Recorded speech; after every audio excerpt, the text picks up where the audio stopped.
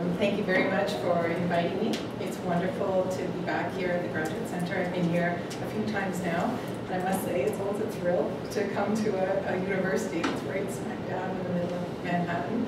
I still can't get over it. And it's great to participate in this speaker series. And I've had a lot of mentors from this place, including Carol and also Virginia Held, who has also been great to meet throughout my career. So it's kind of a special place for me. I'm going to do an introduction to my introduction, and then I'll do my talk. So my introduction to my introduction is just to say that I'm going to be talking about something called feminist foreign policy. And you may not even be aware that that's a thing. It's primarily a thing in two countries, Sweden and Canada. And believe it or not, I'm actually going to be a little bit critical of the way that it has been framed by those countries, by the way it's been framed and enacted, both by political and policy figures on one hand, and in the small but growing academic literature on the other. And as I said to Carol when we were up in her office before I came down here, I must say that I realized that this might be a little hard to take for you, this audience, in this country, insofar as I'm sort of criticizing the idea of feminist foreign policy for not being good enough at its feminism, because I know that the situation here is a little different, and you might be just jumping for joy if suddenly you had a feminist foreign policy. So I understand that that might seem a little galling, but I just would say two things to that.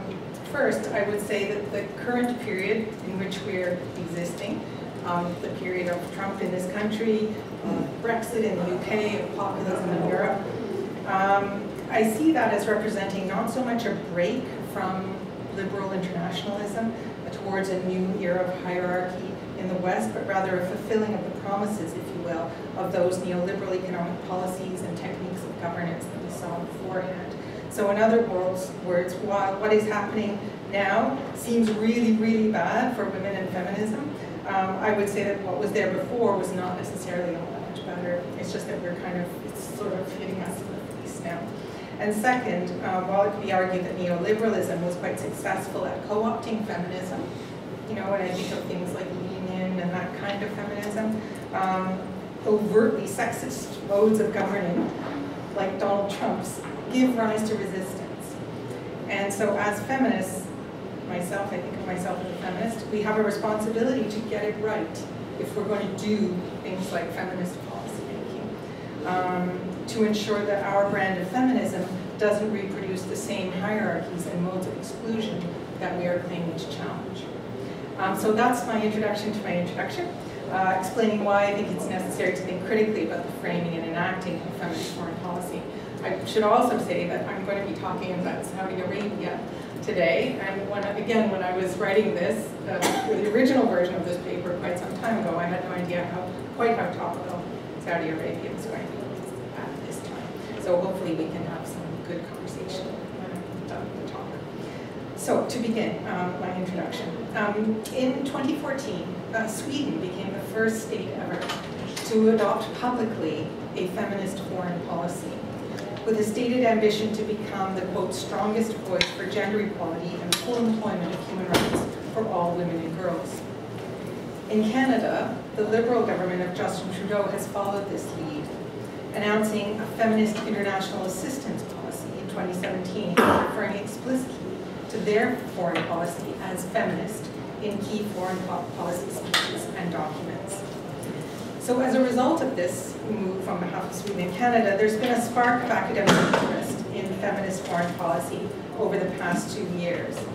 Now, prior to around 2015, there was certainly significant critical feminist work in the field of international relations, specifically addressing gender in foreign policy from a feminist perspective. So that literature was there. But it's only since around 2017, responding to these developments in the world, that scholars have become increasingly interested in analyzing the meaning and implications of foreign policy that is explicitly named feminist. So my paper begins by tracing the development of feminist foreign policy in Sweden and Canada. And I use the diplomatic crises with Saudi Arabia faced by both countries as illustrative examples. It then addresses the discursive positioning of feminist foreign policy as ethical foreign policy, and the implications of this for both feminism and for ethics. Feminist foreign policy is currently, in both countries, framed and enacted, as I said, in both political and academic discourse, through the universalist moral language of human rights and liberal internationalist understandings of global justice. I argue in the paper, however, that what will make feminist foreign policy ethical is not its adherence to universal moral principles, but its ability to reveal the epistemic and material violence that is inflicted through constitutive gender binaries. Positioning the ethics of universal global justice as feminine or even feminist is unsustainable, I argue, since it reinforces a series of gender binaries that constitute the international, foreign policy, and even the ethical. As Charlotte Hooper has argued, masculinity is an incredibly resilient concept in terms of how it legitimizes the behavior of both male and female actors. Masculinity, she argues, appears to have no stable ingredients, and therefore its power depends entirely on certain qualities being associated with men. On this view, what is required is an approach to ethics that does not rely on gender binaries, but instead has the resources to challenge them. So I'm going to suggest that. Part 3, then, of the paper sketches out a critical feminist ethics of care as a basis for an ethical feminist foreign policy. Care ethics now includes a wide-ranging literature in a diverse array of disciplines, including work now in international relations. While there are a number of key authors who are widely recognized as the central figures in care ethics, my reading relies here in this paper specifically on the work of Carol Gilligan on moral psychology, ethics, and more recently her work on politics. In contrast with much of the very valuable research which focuses on the concept of care and its application to women's labor, social policy, migration, etc., Gilligan's approach focuses on the epistemic, psychological, and political structures of Western patriarchy.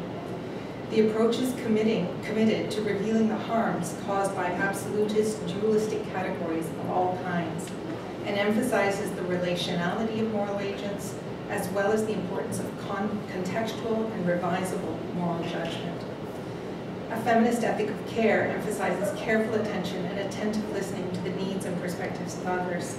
It understands all people as embodied, vulnerable, and mutually interdependent. The view that these conditions are simply the pathologies of some, the weak, the not fully mature, the feminine, is a function of a dominant rationalist form of patriarchy, which divides the self and separates selves from others. So I'm relying on Gilligan there for that. Insofar as it is committed to disrupting the binary logics of Western patriarchy, it could be argued that a care ethics perspective challenges not only a particular view of foreign policy, but the very idea of foreign policy itself.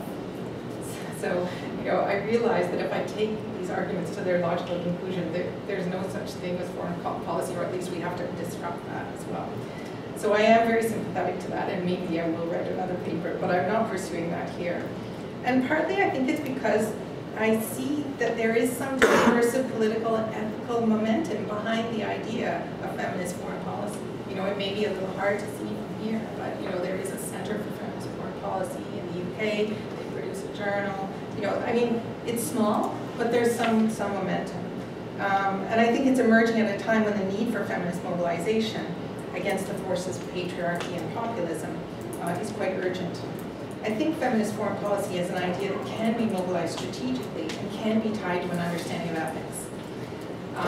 But as I said, what makes a feminist foreign policy ethical is not its commitment to acting decisively and with epistemological certainty on already agreed upon rational principles of rights and justice that conform to the already existing liberal international order. Rather, ethical foreign policy that is feminist, as I said already, is about revealing the ways in which actors in global politics are constituted and sustained through relationships in specific times and places, and tracing how power in its various forms makes those relationships oppressive or enable. Okay, so that was the introduction. So now I'm going to go back and give you a very abbreviated look at what is feminist foreign policy. In the written version of the paper, I have much more empirical sort of stuff here, but I'm going to condense it down a bit. So in terms of starting with Sweden, when the Swedish Social Democratic Party and Green Party formed a coalition government after the 2014 elections, they called themselves the world's first feminist government. So it's not just for policy, right? It's all aspects of governing and policy making in Sweden that are described as feminist. But I feel like it's the foreign policy, right, that's got the most attention. So world's first feminist government, and since then they have intensified Sweden's domestic gender mainstreaming. In October of the same year, Sweden became the first nation state ever to adopt a feminist foreign policy. According to Swedish Foreign Minister Margot Wallström, Sweden's feminist foreign policy is about systematically and holistically implementing policies that contribute to gender equality and the full enjoyment of human rights of all women and girls.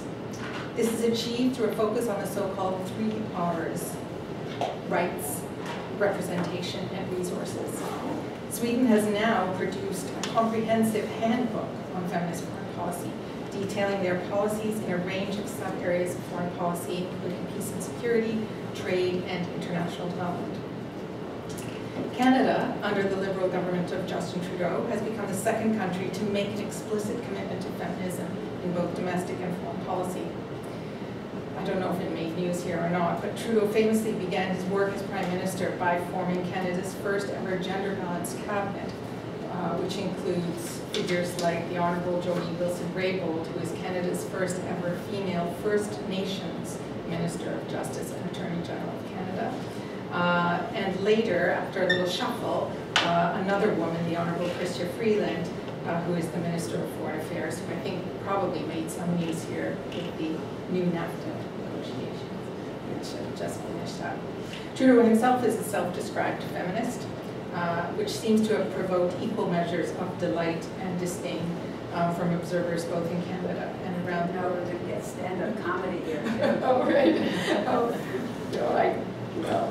Just kidding. Okay. You'll edit that. In terms of foreign policy, the key document so far in Canada is the Feminist International Assistance Policy, so international development, announced in June 2017.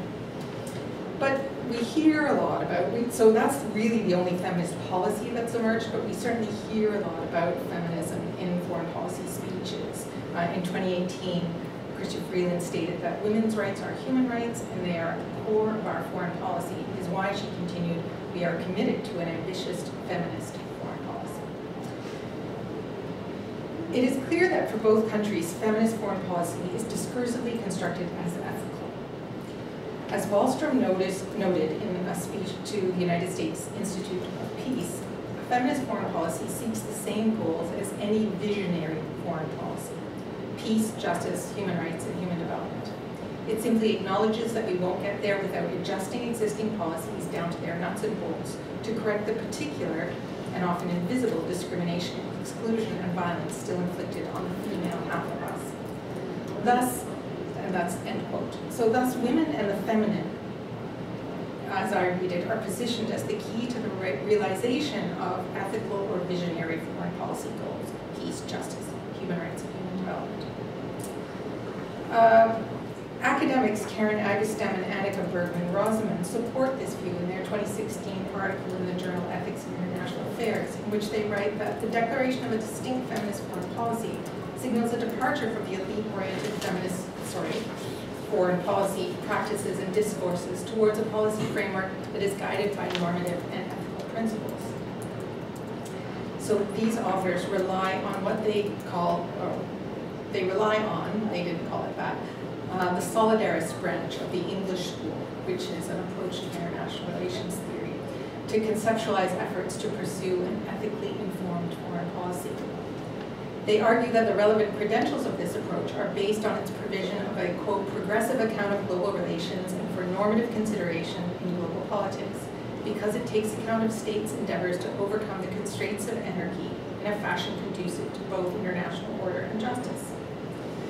Despite its status as an ethical IR theory, the authors in this paper note that the English school is entirely void of feminist insights about the gendered lives and stories of women in international society. Their aim then is to insert gender in some way into this English school framework so that it can serve as an ethical foundation on which to build a feminist foreign policy.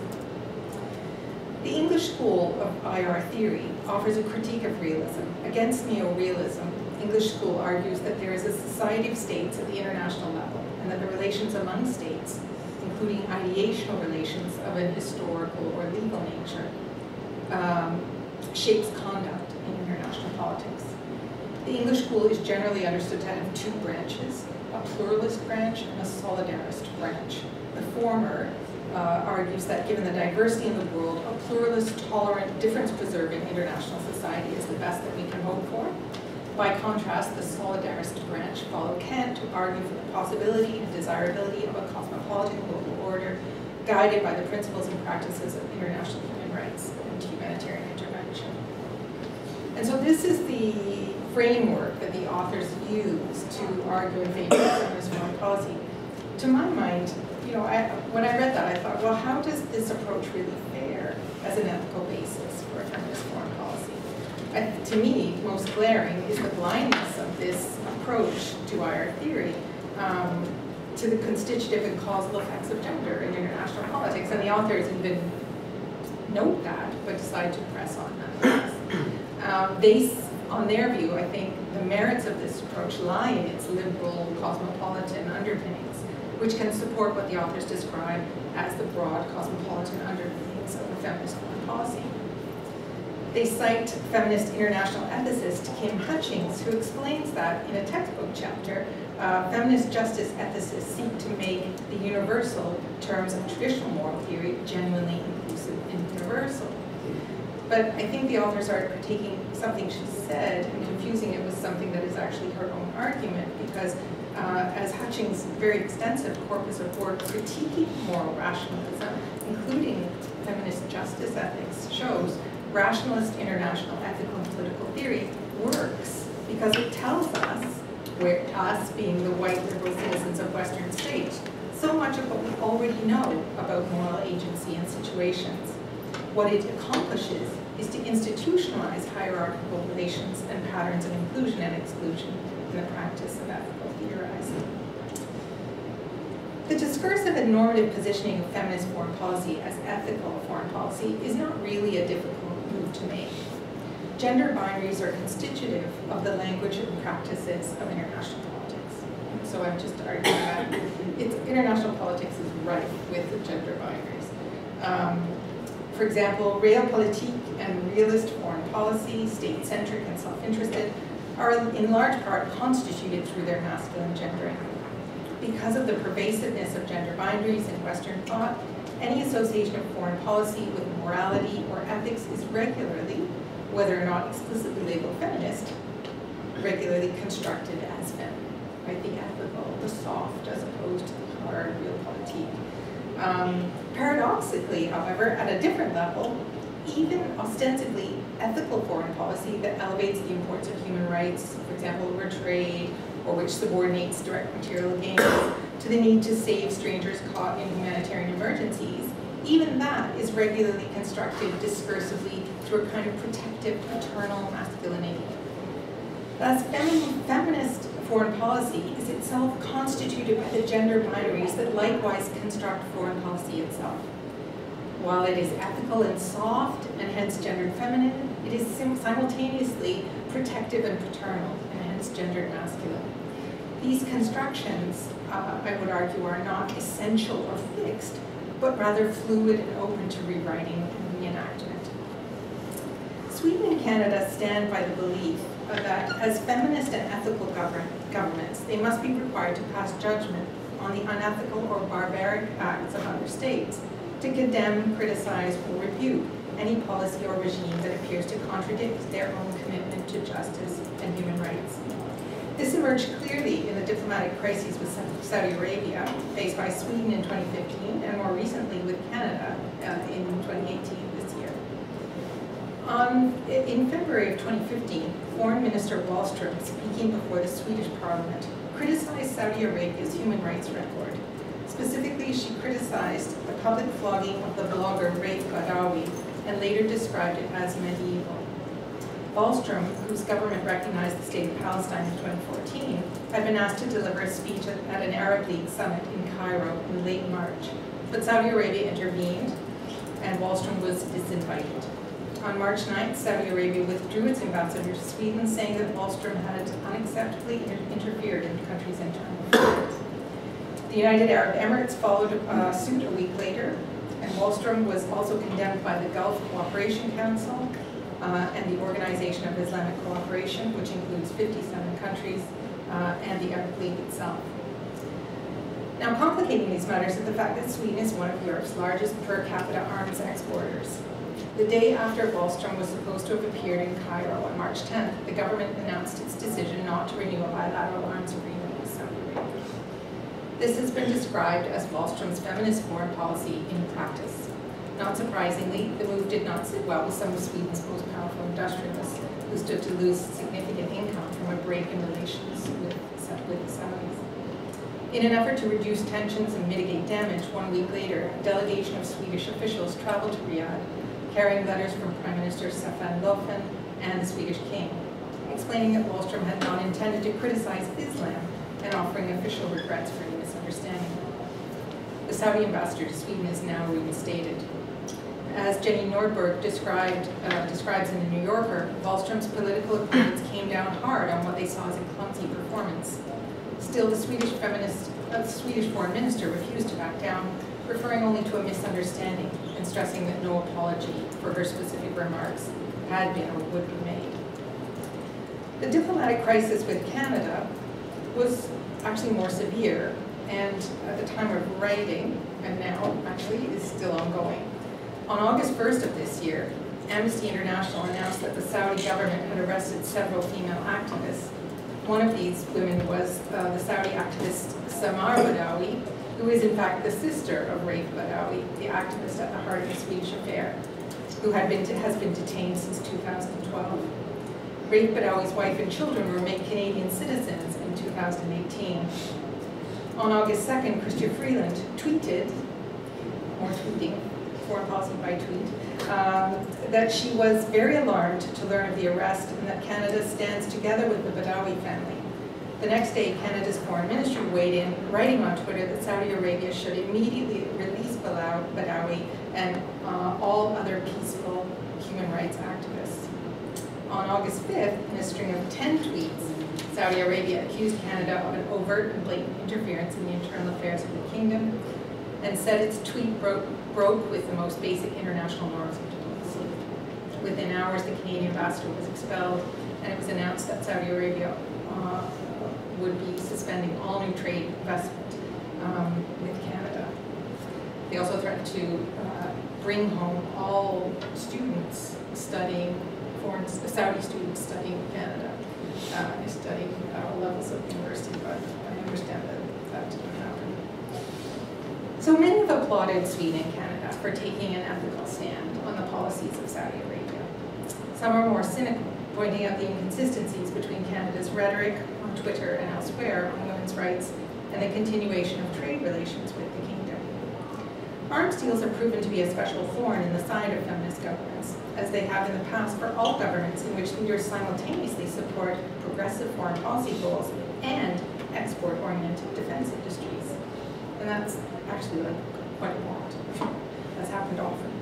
Indeed, this is the conundrum of the post-Cold War liberal international order, where good governance is oriented towards both individual, and here I mean civil and political rights, and the opening of markets and the liberalization of trade. But the tension is particularly acute for feminist governments, given the potential for arms to be used to perpetuate gender-based violence. Indeed, as has been argued in another article, if the Canadian government truly wishes to help build gender-equitable societies around the world, then a good place to start would be the nixing of massive arms sales to countries with lousy records on women's rights. In response to the increasingly evident human costs of the regulated and illicit global trade in arms, the UN Arms Trade Treaty was adopted by the General Assembly in 2013 and came into force in December 2014. In addition to obligating states to prevent the export of arms to another country if the transfer would be contrary to an arms embargo, other international law, or if the item would be used in the commission of genocide, crimes against humanity, grave breaches of the Geneva Convention, states are expressly required to take into account serious violations of gender-based violence or acts of violence against women in making their assessment. While many in the international community applaud the ATT, others are more skeptical.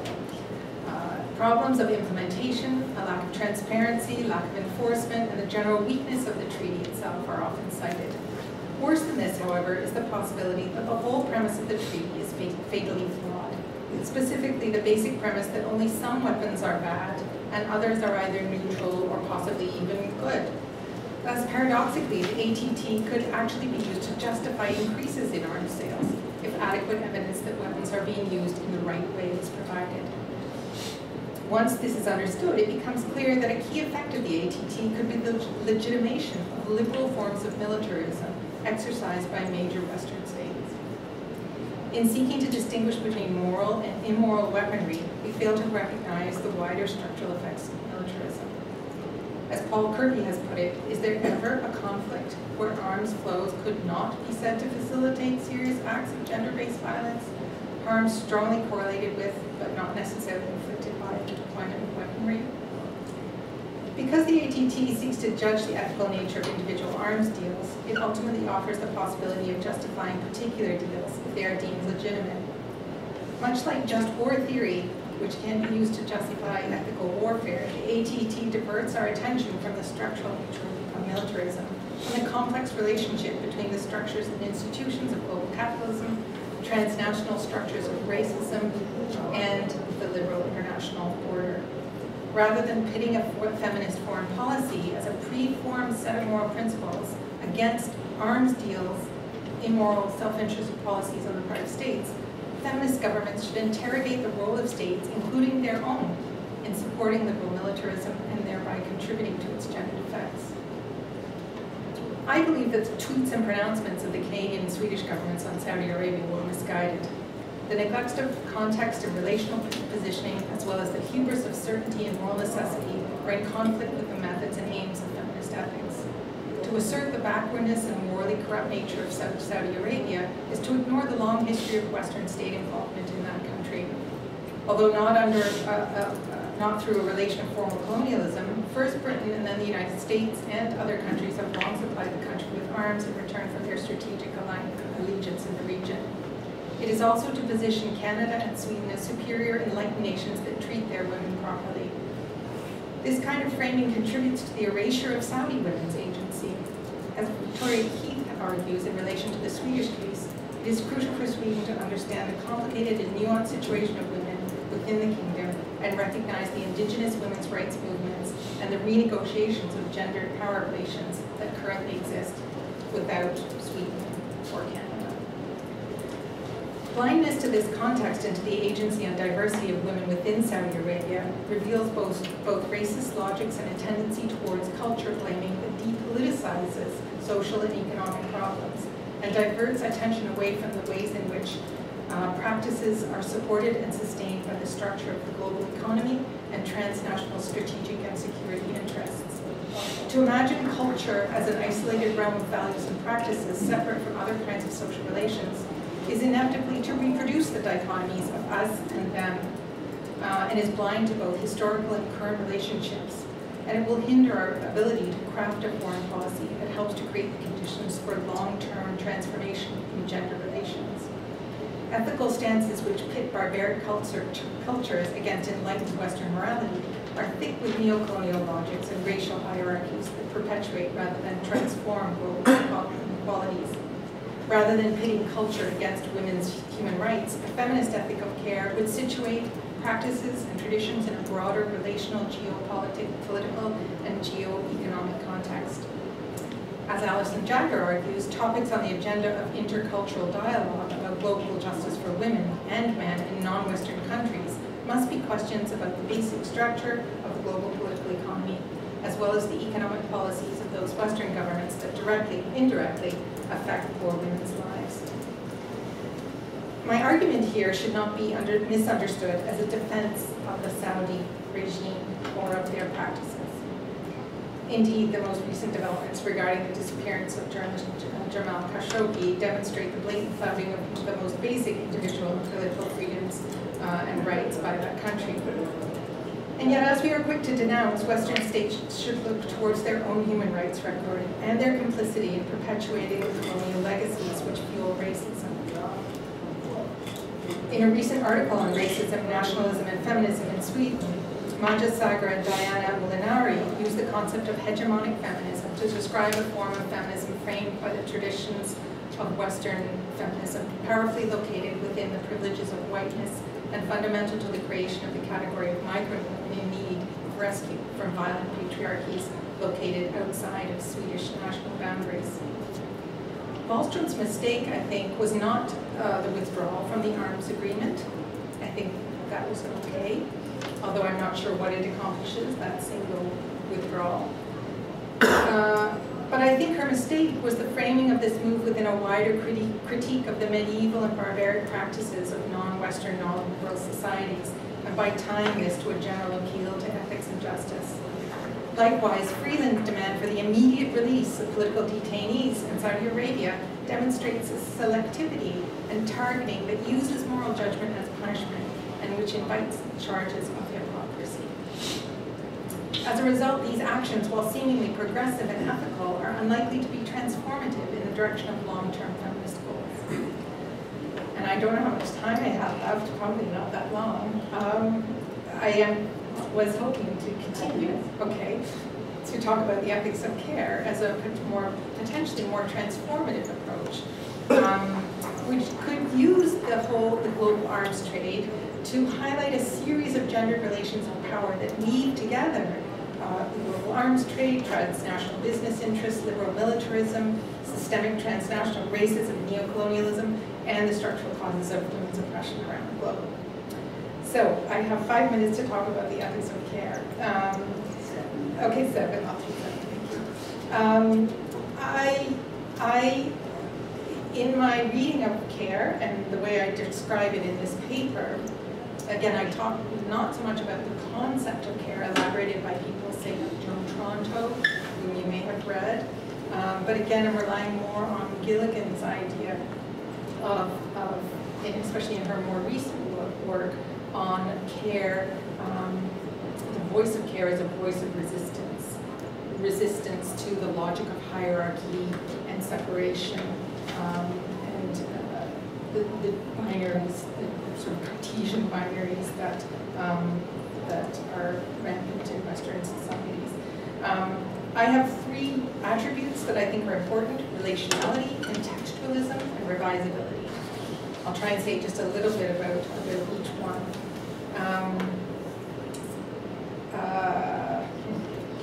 Okay, I'm just trying to. So, relationality is a key feature of ethics of care. Sometimes care ethicists talk about a relational ontology as the basis of care, or of the subject as existing in relation with others. In particular, feminist care ethicists argue that moral ontology and subjectivity are fundamentally relational, that the subject emerges through relations with others. This is not a static concept or set of principles, but is a way of seeing the world that addresses not only ontology, but also epistemology. Thus, knowledge is also understood relationally. We must ask who makes the knowledge claims and from what vantage point, and with what degree of power. The relational self does not conform to the model of the Cartesian subject. The fact that in empirical observations, women display characteristics of the relational self is not to say that women's authentic selves are relational, but somehow essentialist, and nor does it imply that women's moral development is uniform. Identities are formed through important experiences related to race, class, and geopolitical location.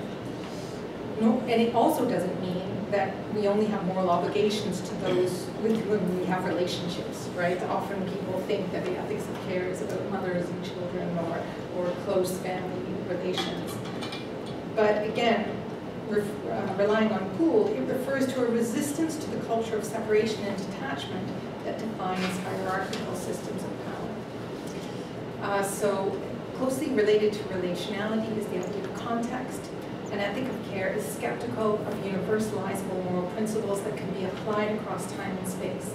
By contrast, it demands attention to context, to the particularities of social location, historical background, structural conditions, and relationships between relevant moral actors.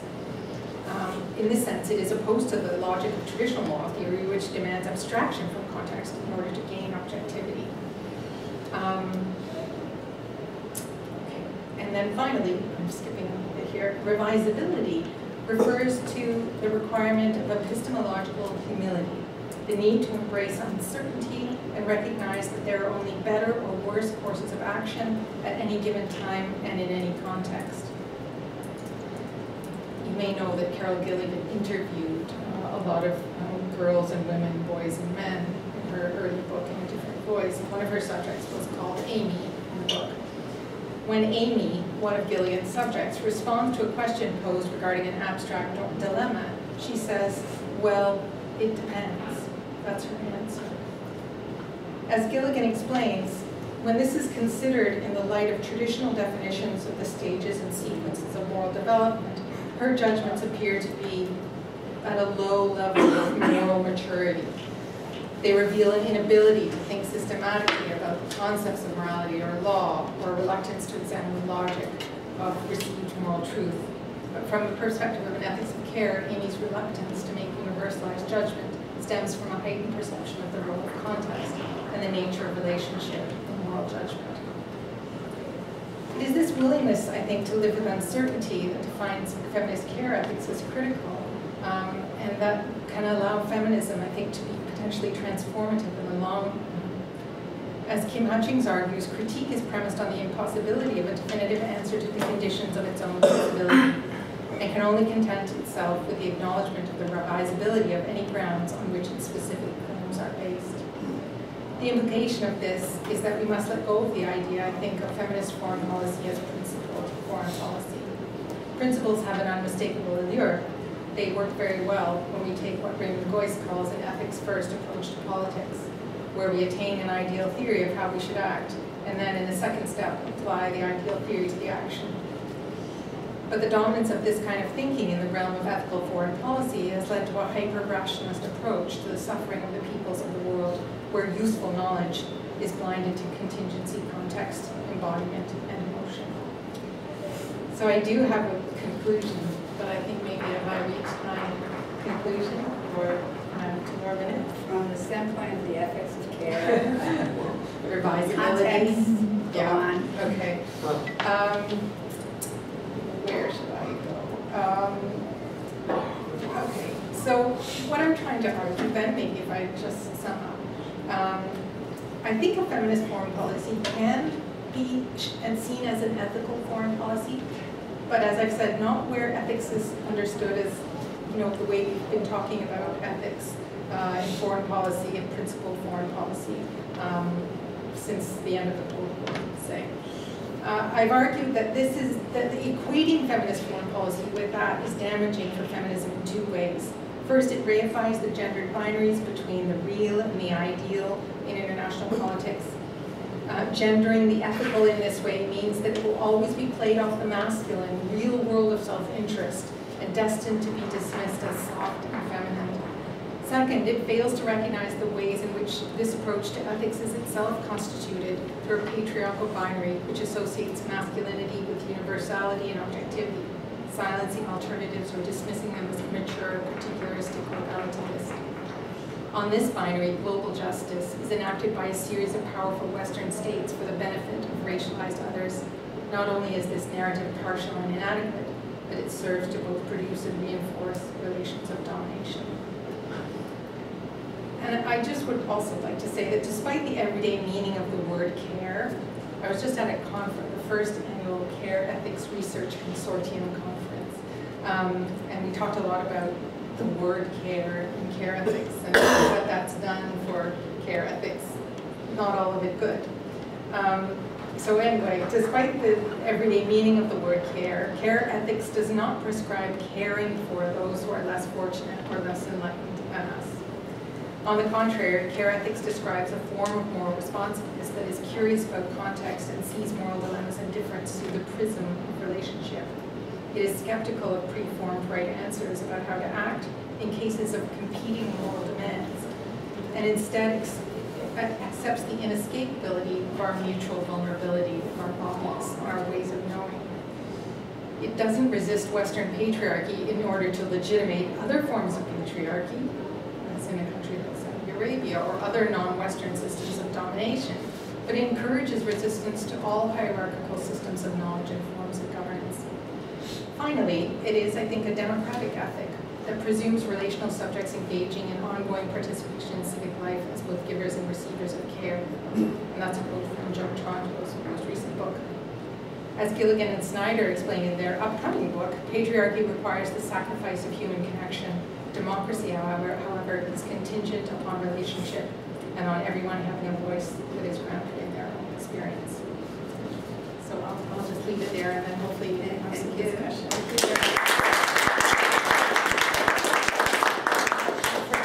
Remind everyone about our reception that will follow the Q&A. So it's not to be missed as usual. We have an abundant amount of food.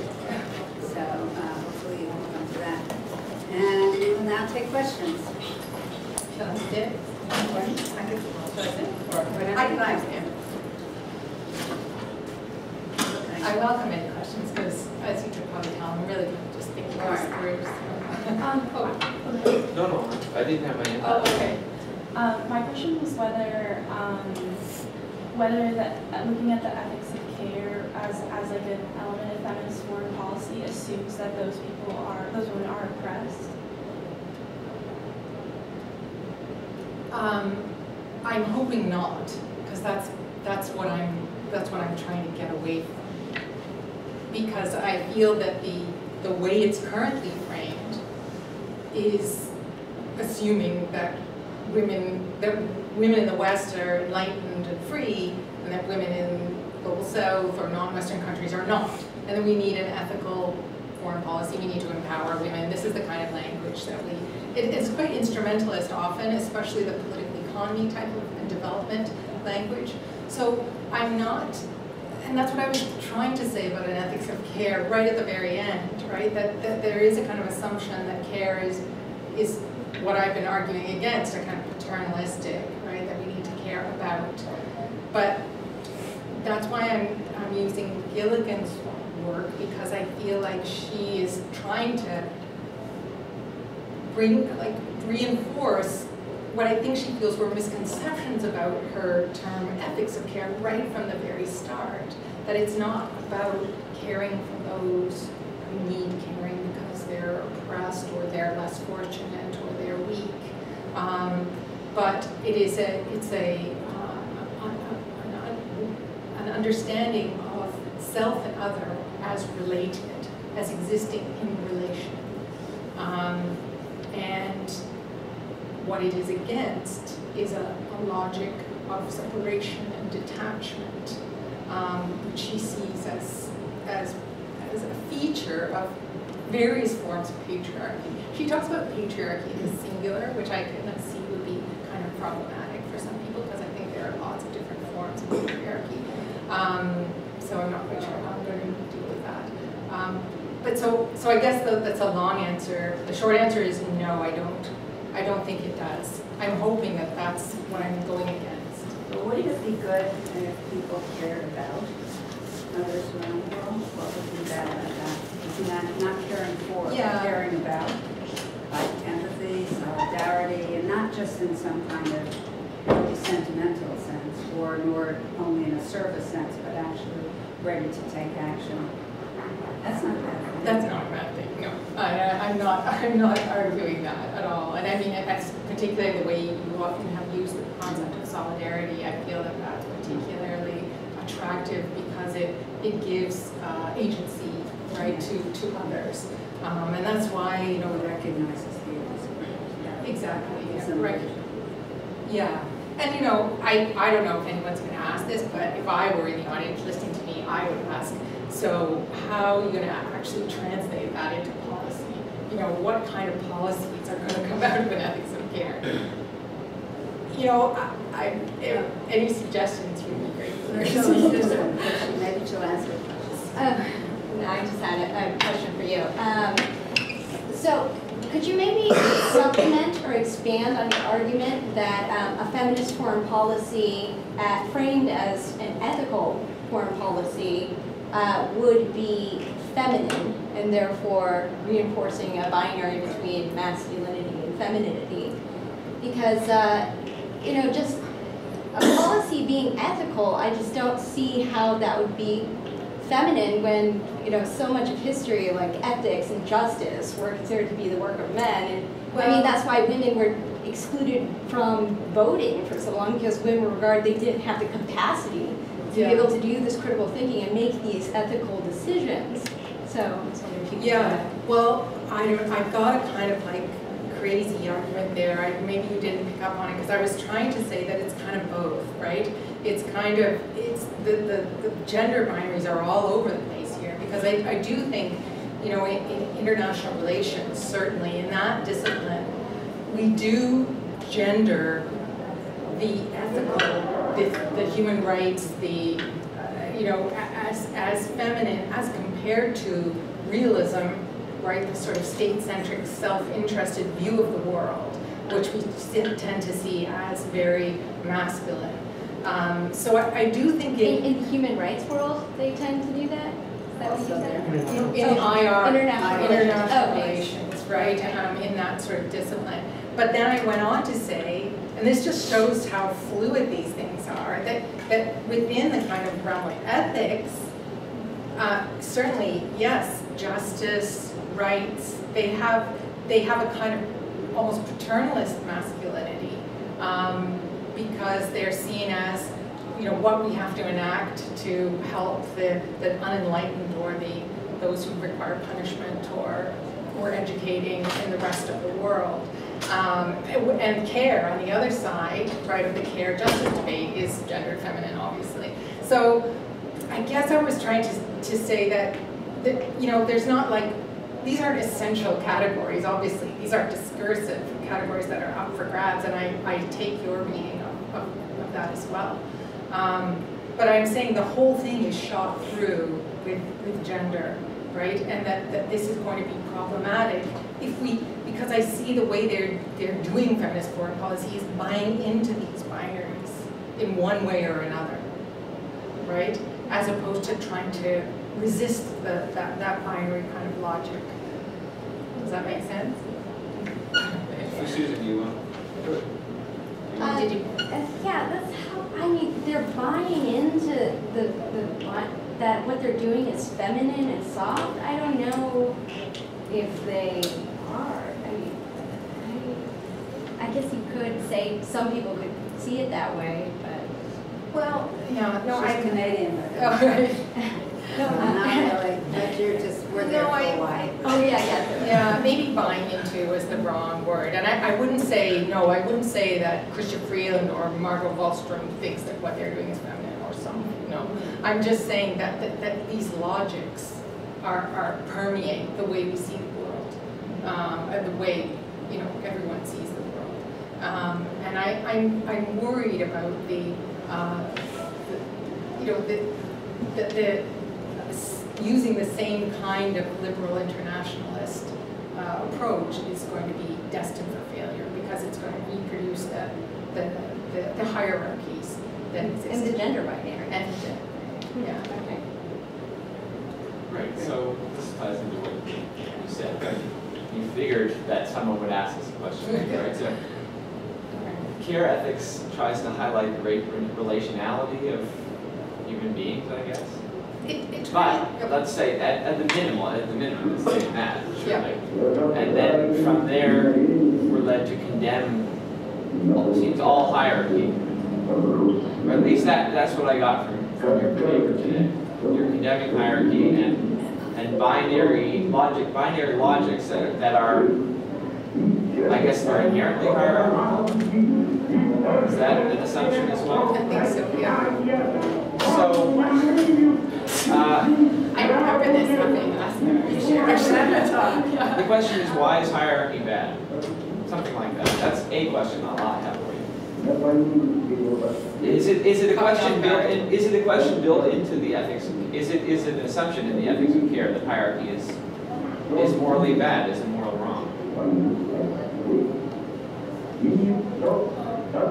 Was that a trick question? No, I mean, I just. And then if she says yes, then you're going to accuse her of universalist. No, not at all. I just like you, I was left thinking, so, okay, so I understand how, I mean, your analysis was great at pointing up the hypocrisy of these, well-positioned Western powers who can just, as really a matter of PR, point at Saudi Arabia and say, oh, look at your crappy human rights record. I mean, that's obviously not going to accomplish any long-term goals, you know what I mean? But philosophically, what kind of prescriptions, ethical prescriptions, are we getting here? Well, I mean, I think what Gilligan is getting at is that the voice of care that she heard was and it's not, again, she heard it in women, but it's because women were more likely to resist the kind of logic of separation and detachment that was more fully formed in men. For Gilligan, I think, recognizing our relationship to the other, as opposed to seeing the other as fundamentally separate from us, and usually not just separate, but opposed and existing usually in some kind of, usually binaries are not just binary equal, right, they're hierarchy, is what perpetuates a lot of damage that's done in the world.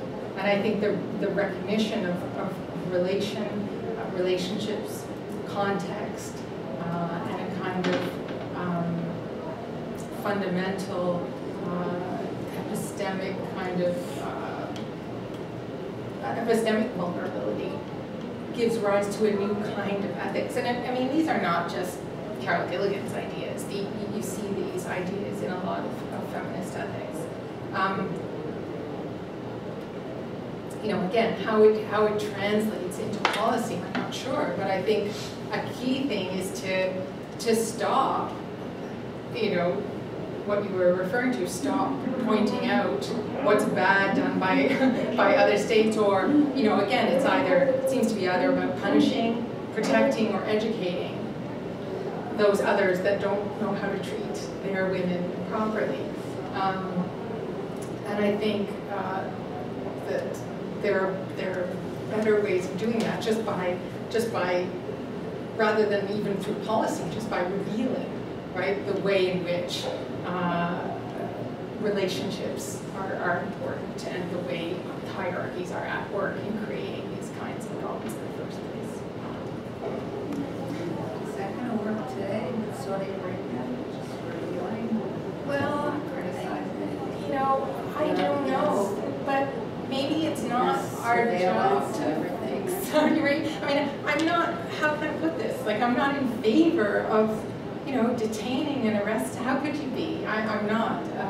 But I also feel like, what about the war in Yemen? Like, what about the economic and social and the rights of those people? I mean, we tend to focus on these kind of high-profile, media-friendly situations, and also we don't like to admit our own culpability in Western countries. Our long history of creating the kind of order that we are now criticizing. And I know that's not a new argument, but I'm just afraid. I see this thing called feminist foreign policy, and I think, wow, that could actually be something that's really good. And I'm worried that it's going to reproduce, what we had before. And I'm just trying to grasp at a different way, a kind of a different starting point for thinking about it ethically, as opposed to, and again, I don't have a problem with human rights and cosmopolitanism in general, but the way they're used discursively can I think sometimes be damaging. So based upon what you were saying, you don't have a problem with human rights and cosmopolitanism more generally, conceptually.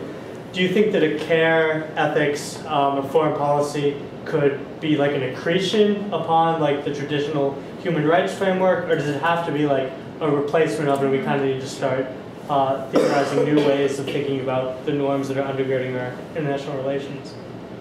That's a good question. That's the whole care justice debate, really, right there. Too bad Virginia's not here. Yeah, she's been giving a talk in Portugal. She was so sorry to miss this. Yeah. So, you know, I think I missed out a couple of paragraphs where I say, you know, none of this is to say that the 3 R's of Swedish foreign policy, rights, representation, and resources, should just be like thrown out the window and we'll start again. I mean, I think that an ethics of care can work alongside those 3 basic things, because I feel that that should be a part of all policy. Rights, representation, and resources for women should be a part of all policy, domestic and foreign. But on the other hand, care ethics invites us to think differently about our relationship with others in a way that human rights just hasn't borne out that way politically. It just hasn't been used. It's often been used politically to shame, to justify open markets, and to justify our way of doing things, etc., etc. So basic rights are legal rights. Those kinds of things are of great importance. So that's a good question, but I think they can work together eventually. So I have 2 questions that I discovered in my head are actually quite related. First is, do you think it's possible for a government that is not doing feminist care policy at home, is it possible for them to enact feminist care foreign policy to even, let's say, a partial degree? And then the other question on top of that is, do you think it's possible for within a foreign ministry or State Department here in the US, is it possible for there to be programs or leaders of divisions or districts of a foreign policy or of the government that do care-based feminist foreign policy, even if the whole isn't going in that direction?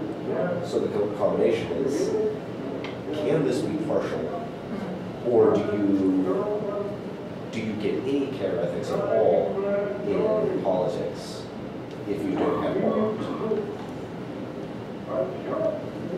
I feel like you might have a thought.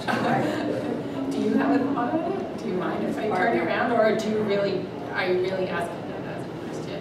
I'm interested. I'm really asking this, and I have a personal stake in this. My wife works for the U.S. Department of State, right, and I think that she would be very much on board with the critique of feminist foreign policy as it exists now, right, and would very much like to do a more relational, more context, more sort of collaborative approach, like the Carleton's approach. She's not even the boss of her department. Yeah. But is this the sort of thing that you can do in pieces, or does it kind of fall apart to that kind of hypocrisy that the liberal version does? Yeah, I don't know the answer. Let's be honest. I don't. But it is very interesting to think about. I mean, in this country, I think you're facing an even bigger struggle, right? At this point in time, I can't even imagine what it's like for her to be in that job. It's got its days. Yeah.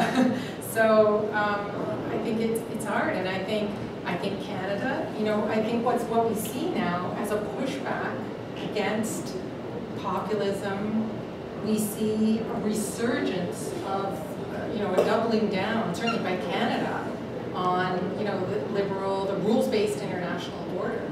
And I find myself kind of cheering, go Christian, when she's at the, when she's speaking at the G7 in Charleroi, but then I think, wait, this is what I was criticizing for its hypocrisy, for its hierarchical, right? The fact that it's, it's a small subset of states that, anyway, I'm digressing, but I guess what I would say is that I feel like we need to, instead of looking back to the old order, we need to push through in some way and see what comes out the other side. And so, can you do anything? I mean, I think people who are actually on the ground working in development, who, for example, that's only one small part of foreign policy, but those working in development, I mean, now they have directives to do sort of gender-based analysis and this kind of thing, which I think is important. But those kind of relationships that can be forged, the kind of pragmatism, contextualism, taking things case by case, that's probably where it can happen at a policy level right now. So that's my follow-up then.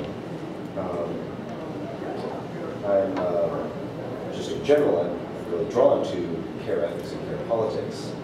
One of the things that I worry about in implementation is this contextualized case-by-case thing. This seems a lot harder than rules to instantiate into institutions. Yeah. How well does this institutionalize? I want it to work. It's a good question, and there's so many different. I've always, I think, tried to climb the highest mountain because I've tried to apply care ethics to international politics, which is like the hard. It's their further part in people's minds, right? Care is like something that's but there is a lot of work right on care in social policy and other forms of domestic policy, and care more as a concept, right? And actual, how can we build societies where people have the time to be attentive and responsive to others? Because we often don't really have time to do that in the type of societies we have. So, maybe foreign policy is, I don't know, maybe this will just implode because I'll realize there are just too many contradictions. No. Keep going, okay. But I think back to your first question, it probably has to weave its way through all aspects of social, political, and economic life till it becomes just an obvious part of the way we live. And once it becomes that, then it would probably find its way into foreign policy. But one of the binaries I think that is problematic is this separation between domestic and foreign policy, because and critical IR scholars have been saying that for a long time. To talk about foreign policy as something we do to others, it doesn't really make sense. Anyway, I appreciate those questions.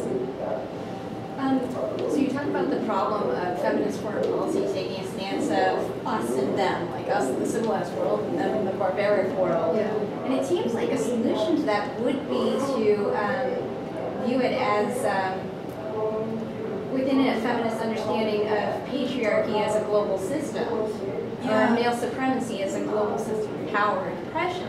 Yeah. But you just said earlier, it was interesting, you said that someone refers to patriarchy in the singular, and you think it should be patriarchies. So I was wondering if you could expand on that. Yeah. Your idea, you think patriarchy should not be thought of as a global system of power, but that there are different systems of patriarchy?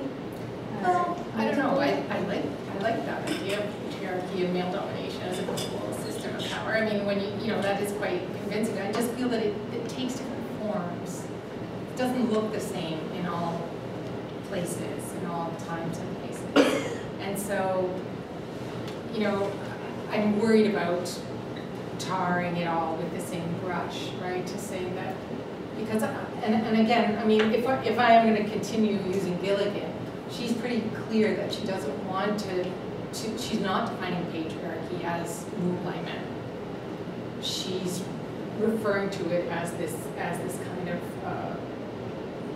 the norms and values that lead to separation, right? Separation of us from others, and even a separation within a self. I mean, she's a psychologist. Would right? you say it's similar to the concept of phallogocentrism used by like Luce Irigaray and Judith Butler? And Yeah. Again, I think Gilligan's view of it is a little different, but certainly related to those. I have a student who's trying to weave together Gilligan's feminism with French feminism, and so I think there are certainly points of that we can bring together there. Gilligan's book, Joining the Resistance, is the one that I've relied on most, and she's got this new book coming out called Why Does Patriarchy Persist, which she has written